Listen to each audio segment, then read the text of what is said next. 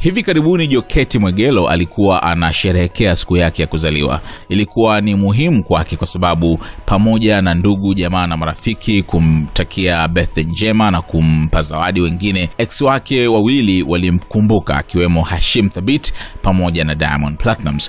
Hashim yeye alimtumia bando ya maua mazuri kabisa kama ishara kwamba bado anamkubali, lakini pia Diamond yeye alitumia ujumbe wa Instagram kumpongeza mrembo huyo. Lakini CCM imeamua kumpa zawadi ya tofauti kidogo kwa kumwengua katika nafasi ambayo alikuwa anaishikilia katika chama hicho tawala. Kamati ya utekelezaji ya umoja wa vijana wa Chama cha Mapinduzi UVCCM imetengua uteuzi wa nafasi ya kaimu katibu wa idara ya uhamasishaji na chipukizi wa umoja huo iliyokuwa ikiongozwa na mrembo huyo Jokate Mwegelo.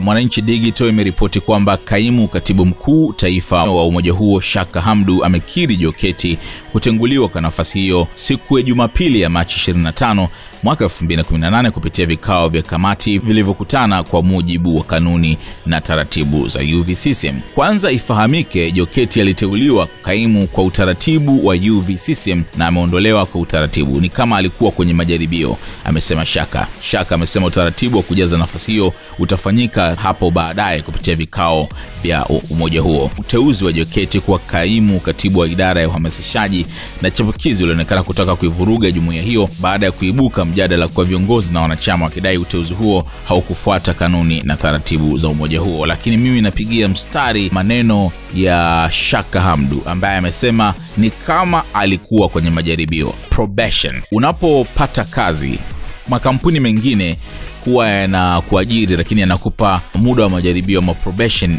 miezi 3 au miezi 6. Wanaangalia, je, unaweza hii shughuli? Wakijiridhisha kwamba unaweza, basi wanakupa kabisa hiyo nafasi na unapewa mkataba mnono zaidi. Kwa hiyo Shaka Hamdu anamaanisha kwamba Jokate alikuwa katika majaribio. Kama angeperform vizuri, bila shaka angeongezewa ama angepewa kabisa nafasi hiyo na akaacha kukaimu.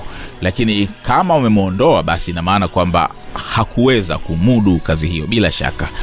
And that's bad kwa Jokate kwa sababu miaka hivi karibuni Jokate amekuwa mtu wa kushika vingi. Akishika hiki anaacha, anashika kile anaacha. Kwa hiyo inakuwa ina mharibia. I know she's very smart, na kama akiconcentrate katika kitu fulani akakishikilia, naamini atafanikiwa sana. She's very smart, anaweza kufanya movie, anaweza kufanya muziki, anaweza kutangaza, anaweza kufanya vitu vingi sana. Sasa hivi yuko katika masuala ya uhamasishaji, masuala ya wanawake na mambo ya kijamii na mambo kama hayo. Yuko mstari wa mbele sana. Sijui anakuwa wapi mpaka ambapo anashindwa kupata kile ambacho anastahili. Bila shaka mbeleni Jokate atakuja kukaa katika sehemu ambayo ana fit zaidi na ambayo atatushangaza. Wewe una mtazamo gani? Subscribe kwa channel ya SNS ili kupata taarifa nyingi zaidi.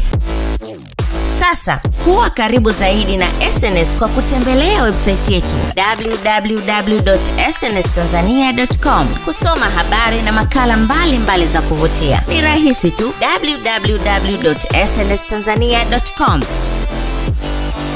SNS, Sparking Conversation.